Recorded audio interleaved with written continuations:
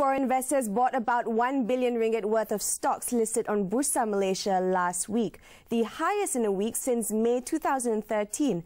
MIDF research head Zulkifli Hamzah said it was the 5th consecutive week of buying as foreign investors added 999.2 million ringgit of Malaysian stocks to their portfolio via purchases in the open market. The net buying intensity continued to rise, with net buys averaging 199.8 million ringgit per day, compared with 164.2 million ringgit per day in the preceding week. The strong foreign purchase last week has reduced the cumulative net outflow from Malaysia in 2014 to negative 3.05 billion ringgit in the year to date. Meanwhile, retail investors remain cautious, selling 51.2 million ringgit, which was around the same amount the previous week.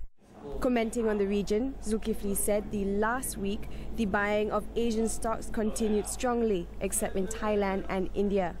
He said global funds were aggregate net buyers of stocks in Korea, Taiwan, Thailand, Malaysia, Indonesia, Philippines and India in the trading week ended Friday. He said the amount mopped up amounted to 1.88 billion ringgit, lower compared with $3.70 billion the week before.